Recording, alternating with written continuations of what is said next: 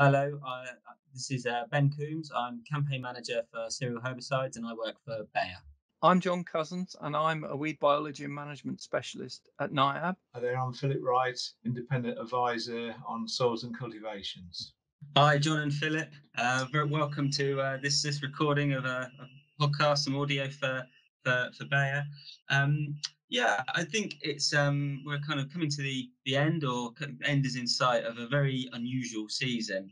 I think I'm right in saying it's been just about the wettest autumn and winter on record, followed immediately by the driest spring. So I guess the first place to start is given that we're thinking about weed control, is what has been the effect of this really wet autumn, winter and really dry spring on weed control this season from your perspective? I guess I'll have a go at answering that. I think the reality is it's just a year where, reflecting how really difficult decision making has been on farm, every single field, and sometimes different parts within a field are in a different situation right now. We've got a combination of did people drill early? Did they get drilled at all? Maybe they drilled a crop in the autumn and under really difficult conditions, and it lacked the vigor that it normally would. And then overlaid on that, you've got a range of people who applied pre-emergence herbicides early drilled crops and really didn't get good results because the conditions were so difficult. People who drilled crops but were then unable to spray them at the timings where they want to. People who drilled crops and perhaps because they were worried about crop effect, either reduced or removed elements of their pre-emergence herbicide program. So every different combination of all those factors seems to be at play. Incredibly variable picture out there. It's always the case to some extent that blackgrass in particular is really bad in places, and other people feel that they've done very well this year. And I think this year is more so than previous years in terms of that really mixed picture. And then, of course, we fell through that, stumbled out of the autumn into the spring. And then you've got a whole range of challenging decision making in the spring. When were your opportunities to drill? Were you forced into a spring crop and perhaps you hadn't set out the conditions in the field to drill one? And then what did you do in terms of grass weed management in that spring crop? And Philip, I think from your perspective, if John's focused on maybe what's above the ground in terms of weeds, what's your perspective of what's going to happen below the ground with soil structure and what will be the effects on soil structure of the season we've just had? Yeah, it's a good question, Ben. I think we've gone into this particular autumn, winter, and now into spring as an extreme wet followed by dry, but an extreme wet. The previous year we were basically the other way round, and we were extreme in the dry sense. So any system that a farmer's been operating has been tested to both extremes really, and it certainly showed up the strengths and weaknesses of such systems, and I think it's tested a lot of farmers' resolve to be able to be flexible and adapt according to the conditions.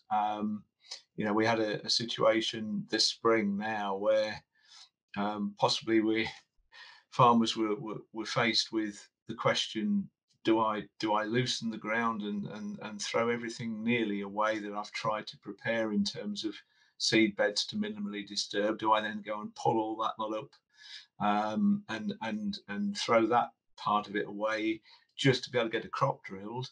And even then, where farmers possibly chose to wait that bit longer, they might have actually found that far better. I know a number rang me up, a great number rang me up and said, well, do you think I should pull the ground up, or should I leave it and go in? And I think for me, the answer was, have you tried the drill? Have you tried it yet?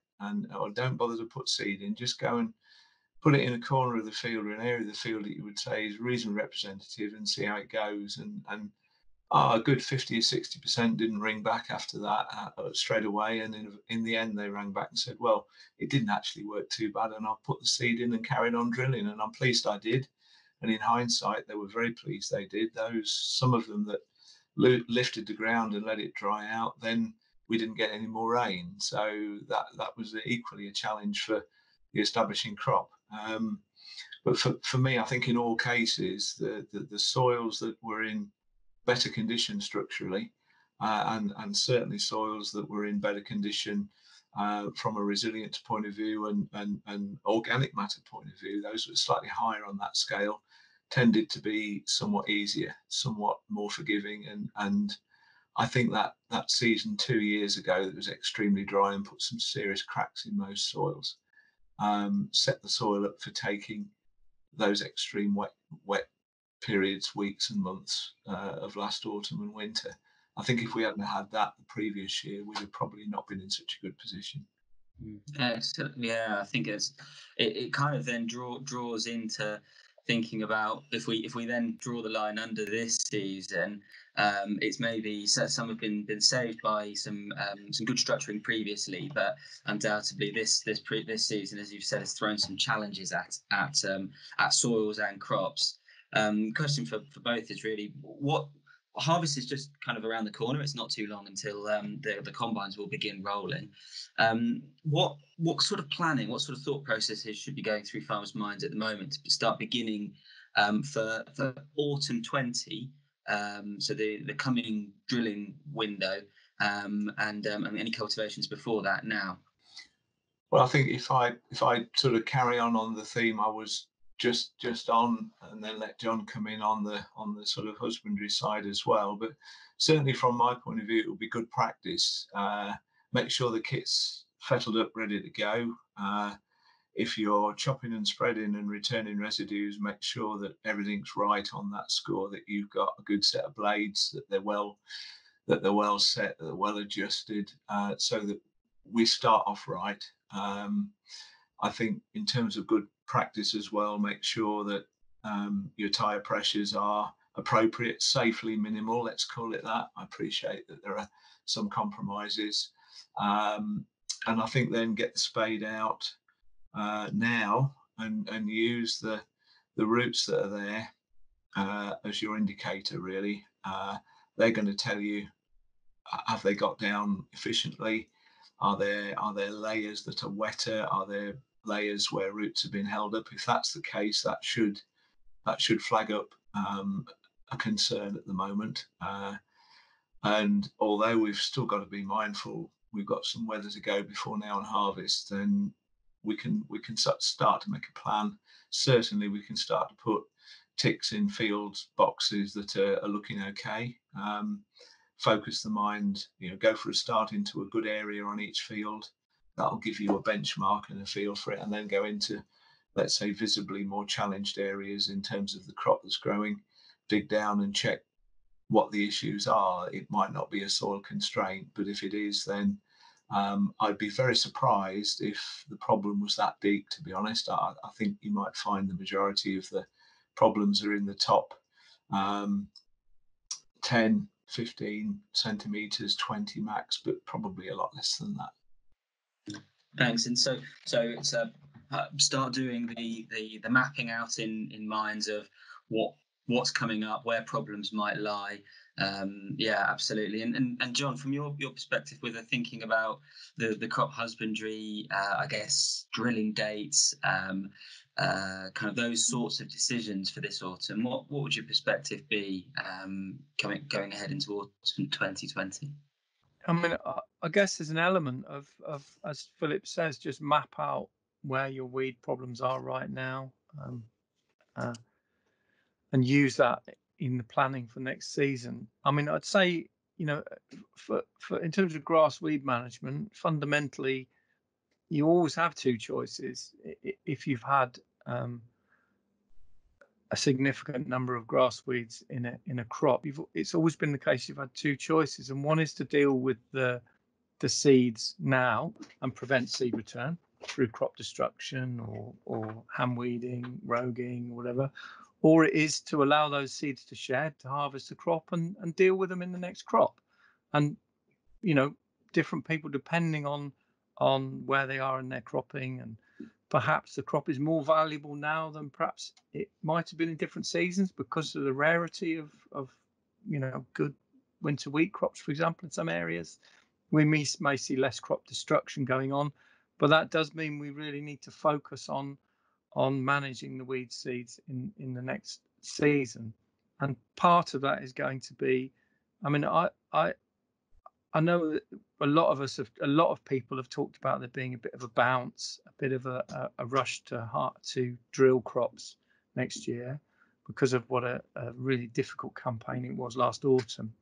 I'm not sure there are that many people who've got significant blackgrass problems who are actually going to do that, to be honest. I think it's so embedded in the psyche now that trying to drill cereal crops in the first half of September, in the middle of September, when you know that you're under a lot of pressure from grass weeds and you won't get the control that you want to from the preems, and you have a very large population in the crop. I think that knowledge is so embedded now that I'm not sure we perhaps will see that enormous bounce, that there'll be a great rush to drill. So optimum drilling dates, bear that in mind. Obviously, mapping out where the problem is going to give you a hierarchy of what fields are going to be most problematic, where you've got least leeway next year. Yeah, I guess the principle is that the fundamentals haven't changed, in that delaying drilling is a positive for blackgrass control. It brings with it other challenges, as last autumn really highlighted. But with actually getting crop drilled, and so it's an important consideration to consider. Well, drilling earlier gives more surety of getting crop in the ground, of course, but it brings with it the increased likelihood of additional blackgrass, and so that's a consideration that needs to be thrown into the mix.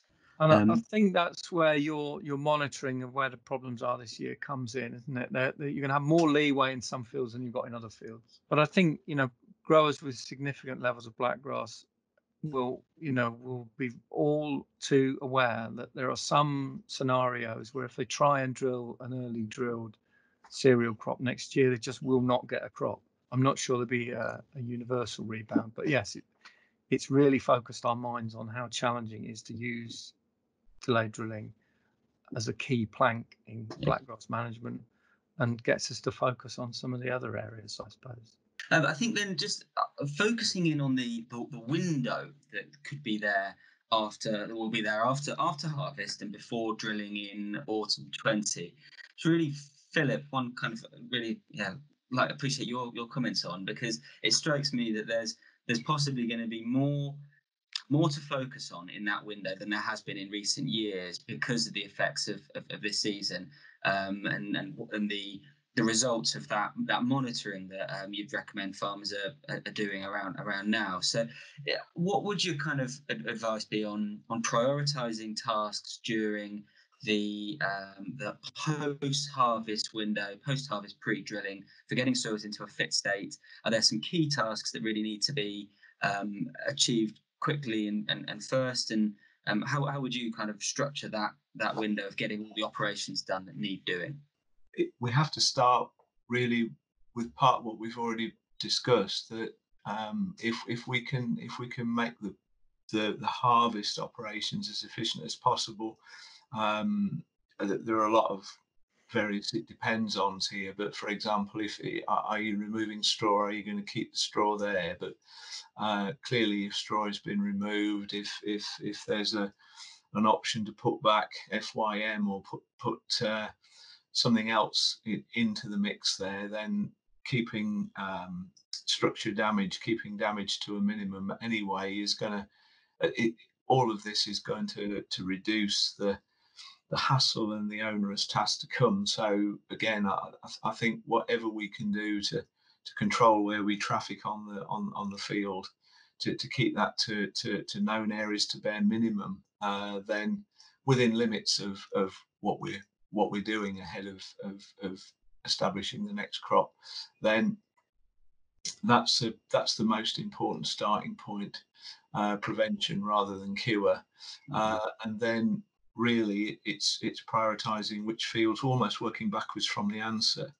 Um, with John's points he's made quite rightly on delaying drilling and knowing the fields that we've got to focus on, then you can start to work backwards from that answer to know what time you've got, and then what you've got to do.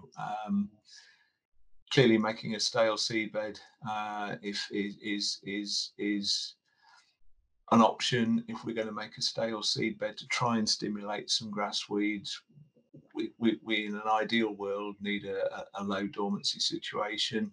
I think keeping as shallow as we can possibly go within limits of good stale seedbed, again, keeps the powder dry.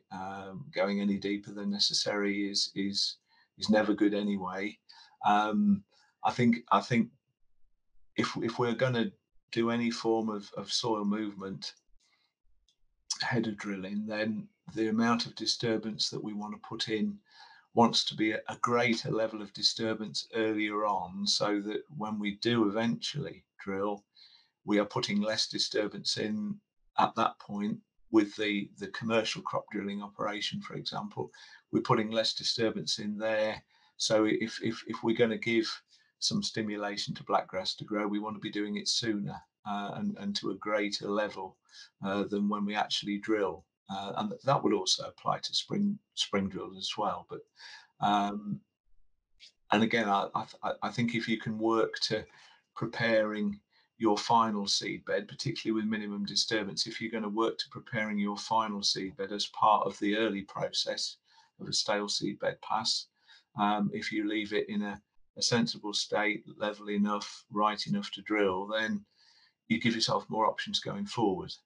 You're not sort of back end loading the actions that you're doing to create the optimum condition for establishing your commercial crop. Because as John said quite rightly, the competitiveness of that crop is vital. So it's ultimately the aim has got to be do the stuff that's right for that following crop.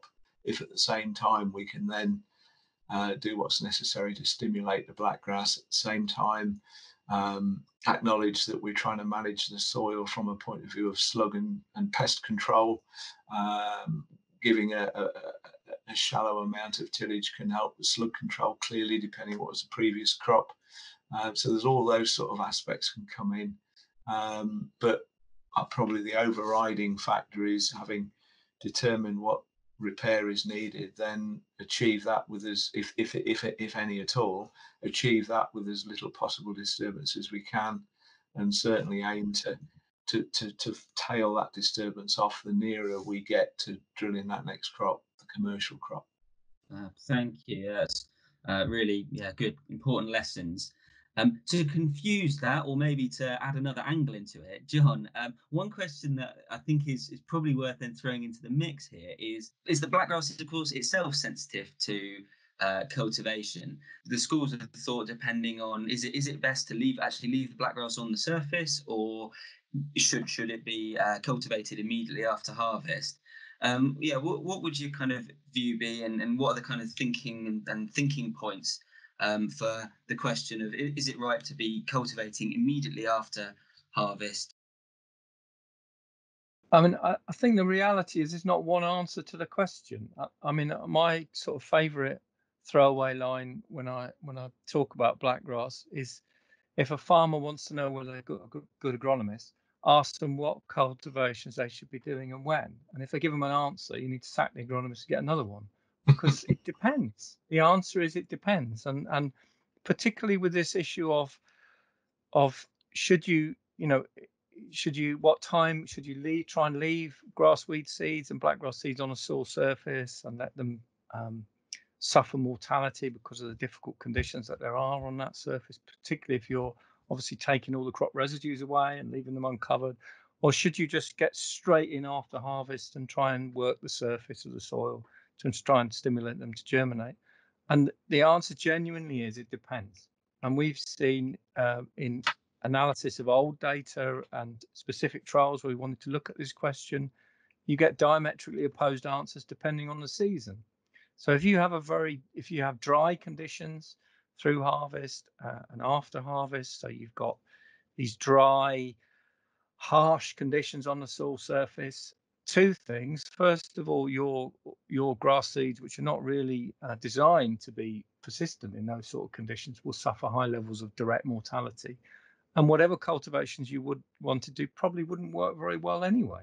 So there, in that scenario, I would say, leave well alone. You're not going to do a very good job with whatever cultivation you want to do. And the weed seeds are sitting on that really dry, parched surface, with lots of high levels of UV. Maybe they're sun wetting up and drying, and you'll get a lot of mortality. On the other hand, if you've got conditions that we do sometimes get in the summer in the UK, where that month is wet, difficult harvest perhaps, and seeds could survive perfectly well on the surface of the soil after harvest. There's plenty of moisture. Then by all means cultivate and try and get as much to germinate as possible. And I think that really, the answer really has got to be to a lot of these questions, and Philip alluded to it as well. What cultivations should I do and when? And the answer is it depends. The answer is always it depends. We know that we've got different conditions post drilling and wet and dry, and people really have got to use those fundamental pieces of knowledge and make their own decisions, or advisors have got to go through that process for themselves.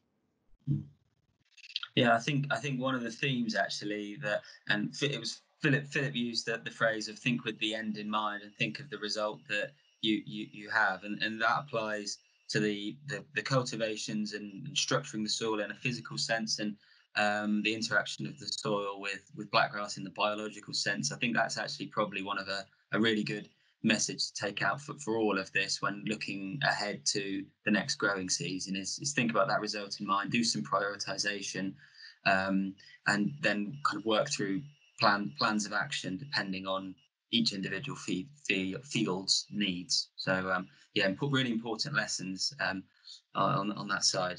Another kind of principle that Philip's on, and I think it's worth bringing out, that we want to form the seed bed, which is going to form the surface of the growing crop as soon as possible, and let it evolve, and let whatever weed seeds are readily germinable germinate and be killed off with that pre-drilling glyphosate, and do that in good. And that's as true for spring crops as it is for winter crops. You want to make that surface and let it evolve naturally, rather than kind of forcing it and cultivating, making one surface, and then just before you drill, you mix it all in and make another surface, which is going to be the one that's in the growing crop. Philip, I wonder if you had any comments to make on how cover crops could be used to help with some of the soil issues which may be present in places following last autumn. Yeah, Ben, I think speaking really as a poacher turned gamekeeper here, I've spent 28 years of my life designing machinery to rip soils to bits, so I'm probably very well qualified to talk about this. But I think for me,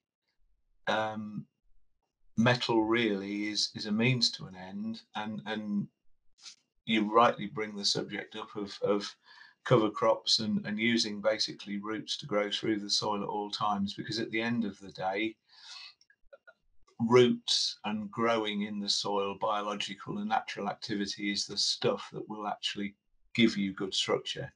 And whilst metal can be used to help that, it is very much a means to an end, and that's really the way I look at it these days. It's judging how roots are doing it for you, and do they need a help, to be simplistic. If and I think ahead of a spring crop, the more I look, the more I learn. At the end of the day, you don't ever leave soil fallow and bare if you can possibly avoid it. Always try and have something growing in there, and as a result of that, then that growing crop can help to draw the moisture out as inevitably things wet up, and as I'm sure everyone's aware of, and certainly I know you're aware of, if you look at a field surface as it evolves through a growing season, the weather creates you, in the end, a lovely little surface tilt normally. Okay, you get extremes, and the extreme weather and water can start to destabilize the surface, but the more fibers, the more natural resilience you build into that soil surface, the better it gets. And so that weathering action, that wetting and drying action on any soil other than a pure sand will generally create you as a shrinking and swelling action locally on the surface. It'll start to create you little fine aggregates. And if you've got more stabilizing through roots and biological activity, you get better binders that are exuded, that are there, that help to hold those little aggregates and keep them into water stable form. You eventually develop tilth, basically, and then we can use that tilth to drill into without so much work and much effort, and the whole thing relies on growing some. I think one kind of final area to touch on, and is really it picks up on a lot of the themes that you've just spoken about there, Philip. But if I go to John first, because this is something that we've discussed before, and it's the idea that actually one of the key features of a cover crop, as Philip has sort of alluded to there, is to prepare the ground for the next crop, for the spring barley, maybe for the spring cereal. I'm going to play devil's advocate on this occasion, because we actually, in a project we're working on together with some partner farmers. The Blackgrass Task Force in Action ran an approach where we looked at using cover crops in a field in Huntingdon, doing a trial, one area of the field without cover crop, one with. And actually, in this case, while the soil appeared to be in better condition for drilling at the time of drilling in the cover crop area, it looks like the cover crop drilled spring barley has fared a bit worse. So, I mean, are there any kind of comments that you'd make on why that might be the case, and how that might need to evolve, and things that are idiosyncratic perhaps to last season that might explain that? I think to be, an honest analysis of what we've done at the farm that's in the task force would be that we've seen some of the benefits in terms of soil structure. We've also, to some extent, seen some of the worst risks of growing a cover crop in terms of the crop that follows it itself. And what's been really interesting from my point of view is a real willingness of the grower there to build on those positives, but not throw the baby out with the bathwater. And I think what we saw, in fact, is a cover crop that, although it did struggle in the autumn, actually got going. And in the end, we got quite a lot of above ground biomass through the winter and into the spring. And it wasn't sprayed off until a few weeks before the crop itself was drilled, which left a lot of that biomass for the drill to have to cope with. Some of the elements of the mix there, I think, were probably, with hindsight, if given the lack of gap between spraying off and drilling the crop, perhaps could have been different. But nevertheless, despite the fact that we've had, because of this interference of this large biomass with the drill operation, the effect that we've had on the spring barley that's followed, you can really see the benefit that there's been to the soil structure that underlies it.